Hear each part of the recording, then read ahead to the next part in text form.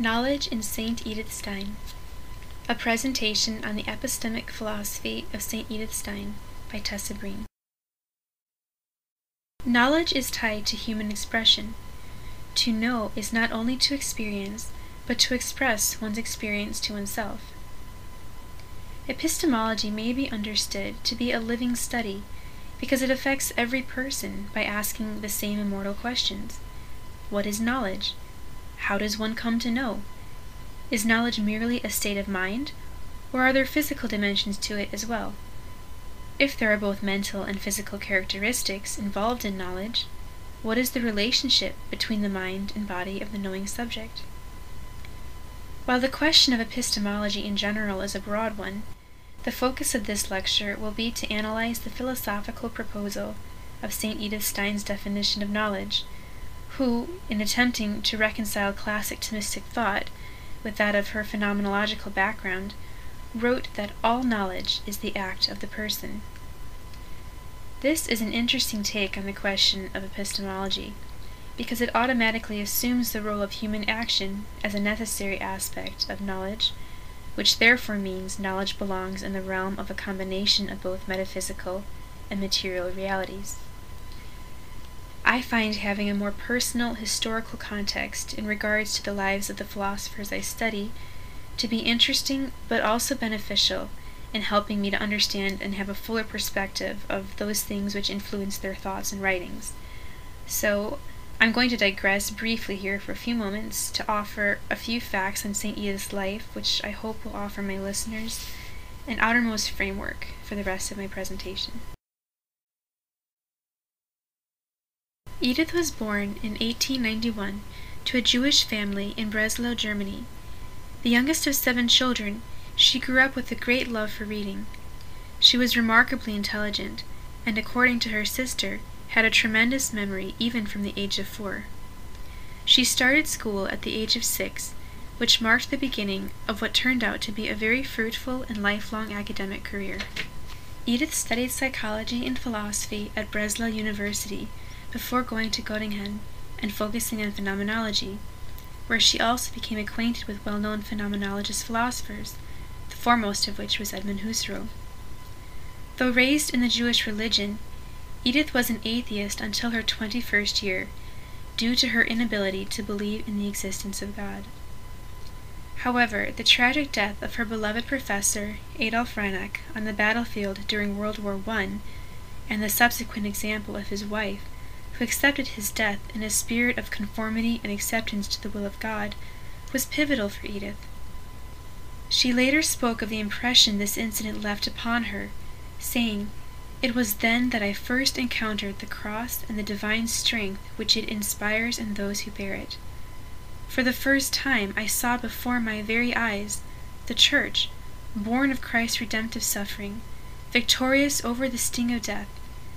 It was at that moment in which my unbelief was shattered, Judaism paled, and Christ streamed out upon me.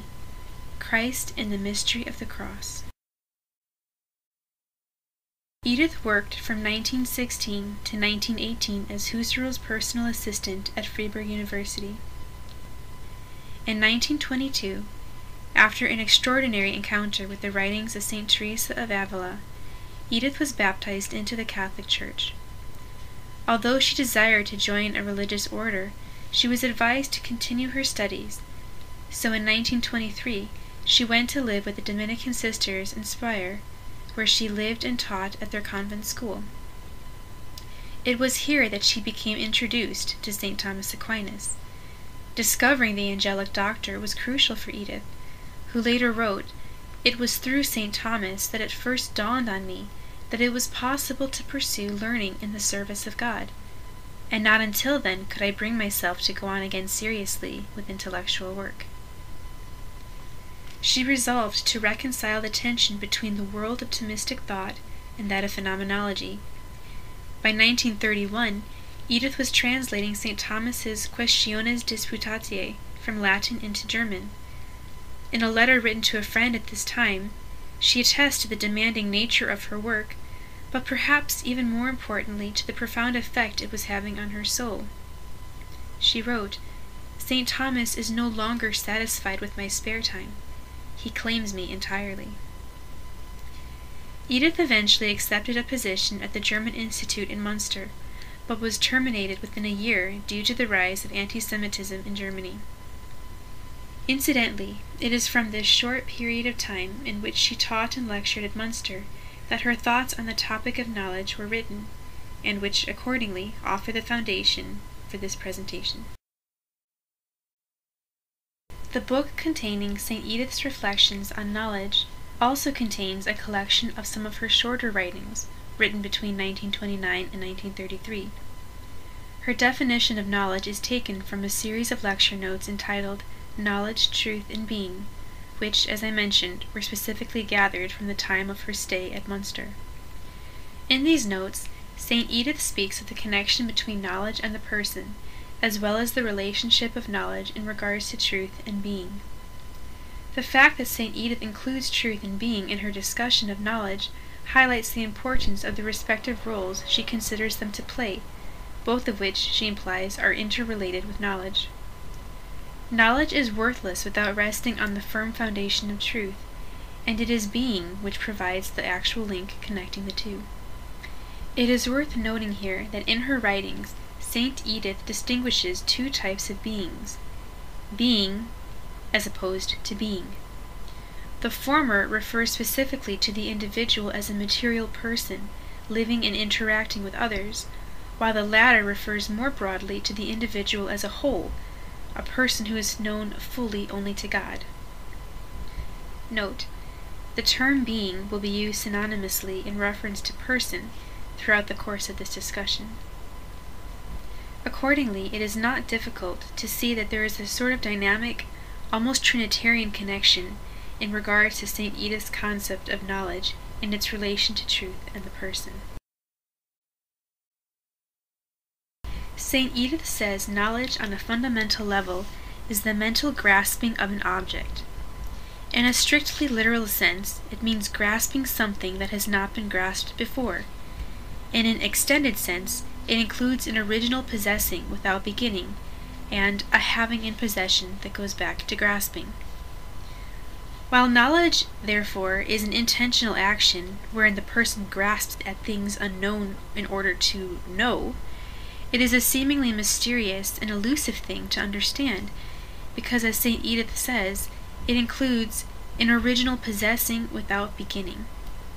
By this statement, St. Edith is referring to God, who possesses all knowledge, eternally, that is to say, without beginning, as opposed to humans.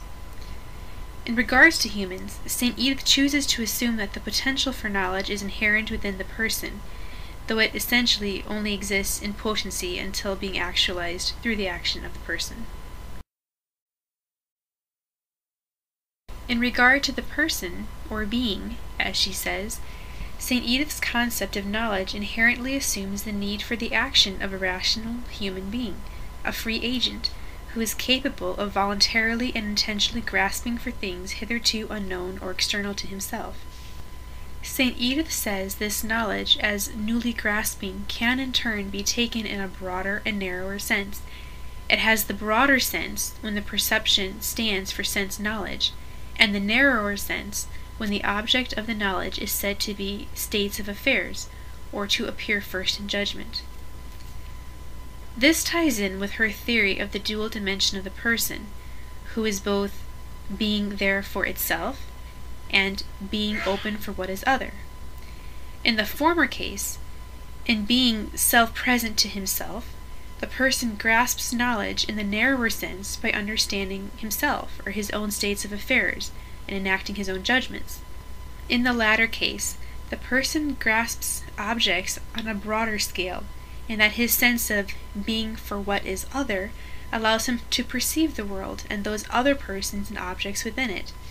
In this way, knowledge is seen to come both from within and without the person, which harmoniously serves to portray both the characteristics of the rational nature, intellect and will.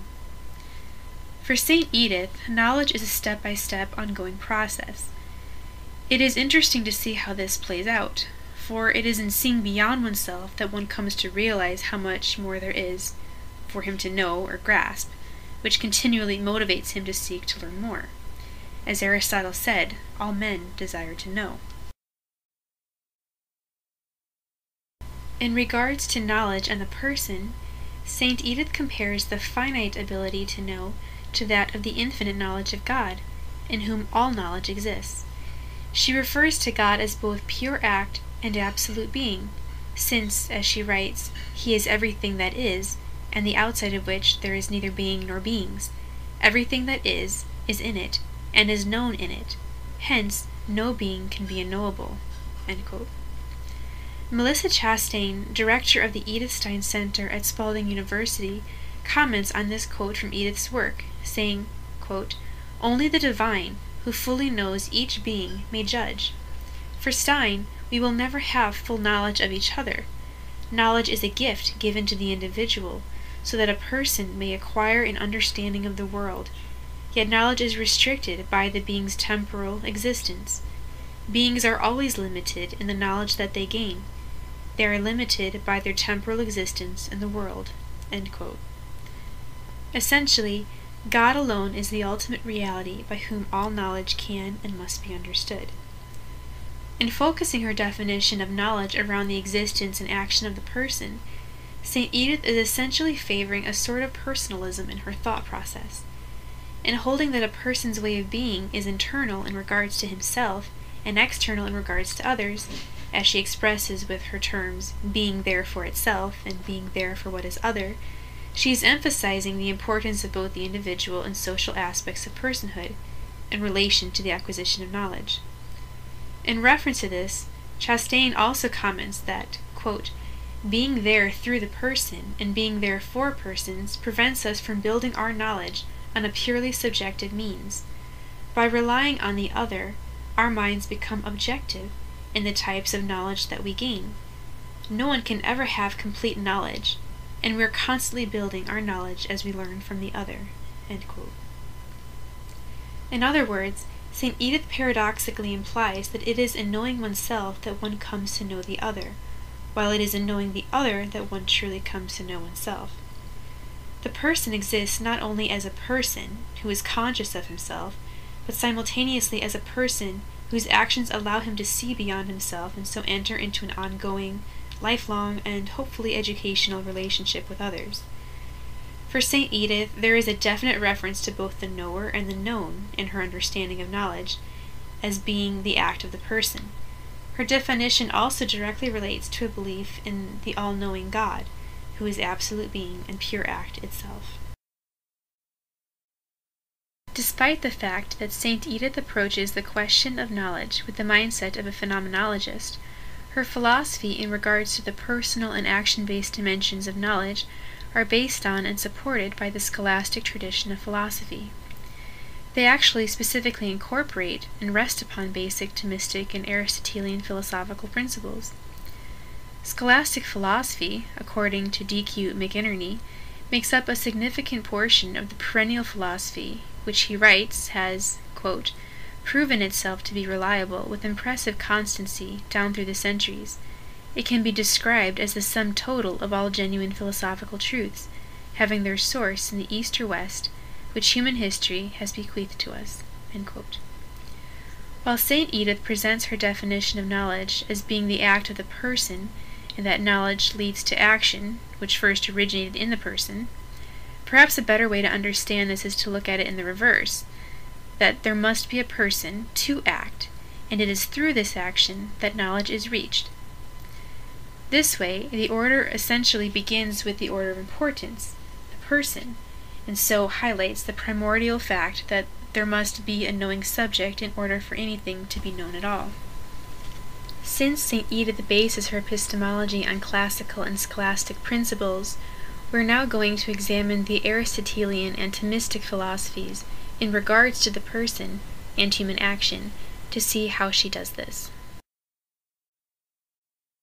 In keeping with the rather more abstract nature of phenomenological terminology, as mentioned previously, St. Edith chooses to refer to the two characteristics which describe the person as being there for itself and being open for what is other.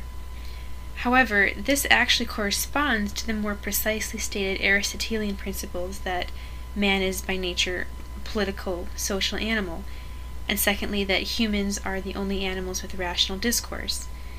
Since St. Edith holds that the person exists as present and conscious of himself, Aristotle's stipulation of rationality affirms her theory. On the other hand, her belief that the person also exists in relation to others likewise corresponds to Aristotle's stipulation in regards to the social dimension of the person as well. Based on his view of the human person, Aristotle believed all knowledge to begin with the senses, and St. Edith seems to assume this principle in her idea of the person as well. The difference, or rather the distinction here, is that St. Edith goes a step further back by focusing on the censor of the senses, the person as such. In this particular instance, while Aristotle focuses on the physical aspect of the person, namely his possession of a material body, St. Edith focuses on the spiritual aspect of the person, in regards to his soul, that which makes the body a living person. Of course, this is not to say that Aristotle denies the existence of or the importance of the soul at all, for indeed it was he who categorized the human soul as rational. On the contrary, the point to note here is St. Edith's subtle integration of the distinctly personal dimension of knowledge, the idea which St. Thomas drew from Aristotelian philosophy in holding with the principle of the soul being the form of the body. While St. Edith's definition of knowledge revolves around the person, it in no way limits the person on the basis of either physical or cognitive ability. The person simply is, and as such always has the potential for knowledge, regardless of his individual limitations. Both Aristotle's and St. Edith's views are complementary in that they are essentially two sides of the same coin. For Aristotle, the individual cannot have senses with which to gain knowledge in the absence of a material body. For St. Edith, it is the possession of the spiritual soul which highlights the foundation of the human attainment of knowledge. The spiritual soul enlivens the material body, making the relationship, whether internally with himself or externally with the world, possible. Both the soul and the body, at least initially, necessitate the other. Human action plays a key role in St. Edith's concept of knowledge, for while she not only utilizes the classical understanding of the person, she also relies on St. Thomas's philosophy in regards to human action. The person is a composite union of body and soul. Accordingly, it follows that his manner of being in way of expression must reflect his possession of an intellect with which to think and a will with which to freely choose. St. Thomas says only those actions which are proper to man as man are deemed human. In the Summa Theologica, he writes that, quote, "Those actions alone are properly called human of which man is master. Now man is master of his actions through his reason and will. Therefore, those actions are properly called human which proceed from a deliberate will." Unquote. Accordingly, for an action to be human, the action must be intentional and voluntary in regards to the person. But what makes a person engage in this intentional and voluntary type of action, this action which is so distinctly human? What is the underlying principle which motivates human action? St. Thomas holds that man acts out of the desire for a final end, which always leads to some sort of perfection or fulfillment, for the object of the will is the end and the good, and humans only act out of a desire for something which they perceive as good. Besides this fact, what is it that actually motivates the person to act at all, or to see the good as desirable? St. Thomas says that the underlying motivation for all human action is the pursuit and acquisition of happiness, by which he means that perfection or fulfillment which accompanies the desiring of something for its own sake. The concept of man's final end, being the attainment of happiness, explains on what basis the person deliberates and judges. St. Thomas clarifies that happiness does not fully consist of any created good, but rather is, quote, "the perfect good, which lulls the appetite altogether, else it would not be the last end, if something yet remained to be desired." Now the object of the will, i.e. of man's appetite, is the universal good, just as the object of the intellect is the universal good. This is to be found not in any creature, but God alone, because every creature has goodness by participation." End quote. Consequently, at the end of the day, man acts by means of his intellect and will for the sake of attaining happiness, the final end of which is God. In light of her adherence to Aristotle's philosophy of the person, St. Edith also makes use of the Thomistic scholastic philosophy in regards to that which renders actions human. However, St. Edith approaches the question of man's final end not so much by means of the happiness route, per se, but rather on the basis of the relationship between knowledge and truth. For St. Edith, the honest human desire for knowledge necessitates that the person's desire for truth guide his actions in leading him to the source of all knowledge, truth itself. While the philosophies of both Saints Thomas and Edith approach the question of human action from different angles, they nevertheless arrive at the same final end, God. St. Thomas says that, quote, "Everyone desires the fulfillment of their perfection, and it is precisely this fulfillment in which the last end consists." End quote. In other words, for St. Thomas, man's final end ultimately rests in the perfect happiness of the beatific vision, a fact with which St. Edith would most definitely agree with, since perfect knowledge is synonymous with perfect happiness, and both can only be fully realized in God.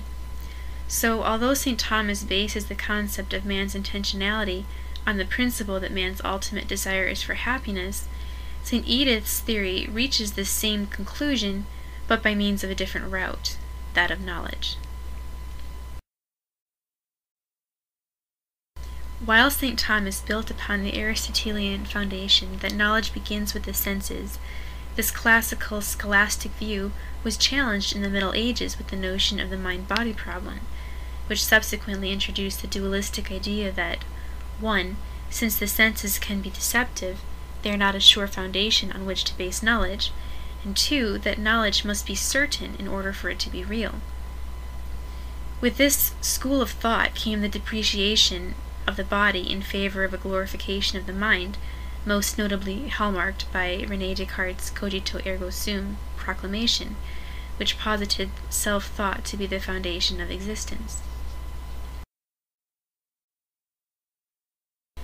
In introducing his philosophy of doubt, Descartes concluded that he could only be certain of the existence of his mind.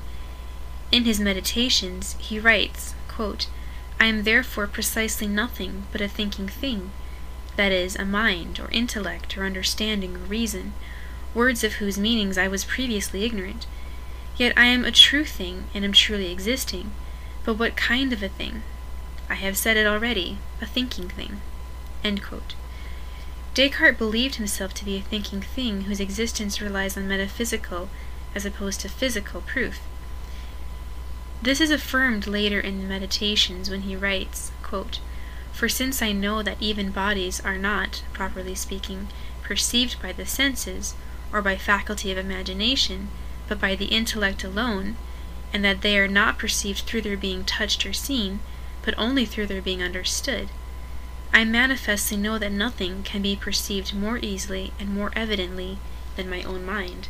End quote.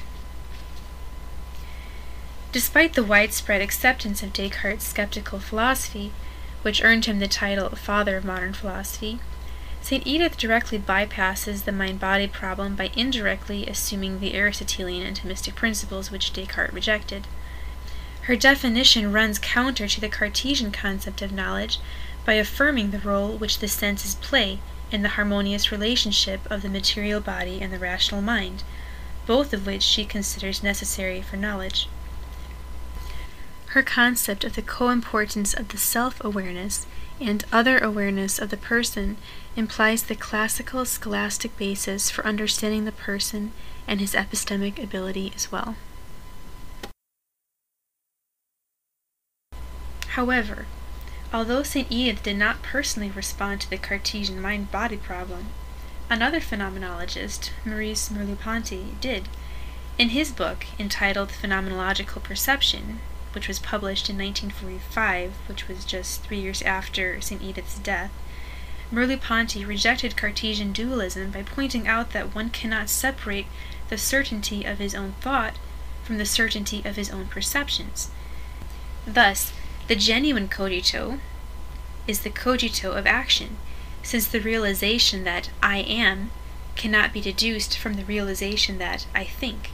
According to Merleau-Ponty, the certainty of I think rests on the prior existential realization that I am. Merleau-Ponty would agree with St. Edith's theory that knowledge is a step-by-step action of mental grasping, since it incorporates a person's inherent ability to perceive. Accordingly, Merleau-Ponty's belief that the person acts intentionally on the basis of his perception supports St. Edith's theory that knowledge can only result from the action of the integrated person. As regards the mind-body problem, St. Edith subscribes to the Thomistic idea that there exists within the rational soul a sort of marriage between the mind and object, the object of which, for the purposes of this discussion, generally refers to the human body. This union is essential because the person does not exist as a mind apart from the body, or a body apart from the mind. Particularly for St. Edith, this fact is important because action leading to knowledge presupposes its origination of an integrated person. While functions of either the mind or the body may be more or less actualized or perfected in a given person, it is the immortal soul which gives form to the body. While Descartes' philosophy resulted in constructing a sort of internal dichotomy between the mind and body of the individual person, later philosophers took this dichotomy to a whole new level by severing the person from all contact with the external reality of human interaction itself. Though Descartes' vision in proposing the philosophy of doubt was not meant to provide the stimulus for the extreme doubt and skepticism to which much of contemporary philosophy has been reduced, in rejecting foundational traditional principles built on the basis of logic and reason, it is not surprising that so much philosophical thought has since raised more questions than answers.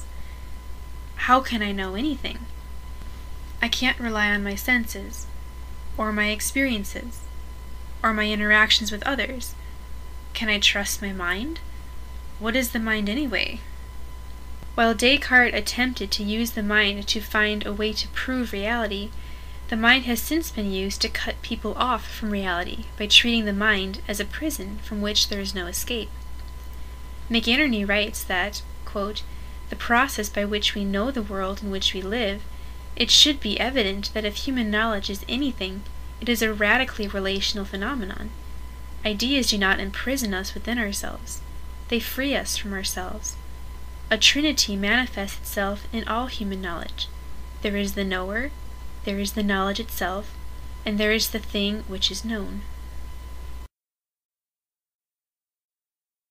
The idea of the marriage between the mind and body offers a practical approach for understanding how human knowledge actually works.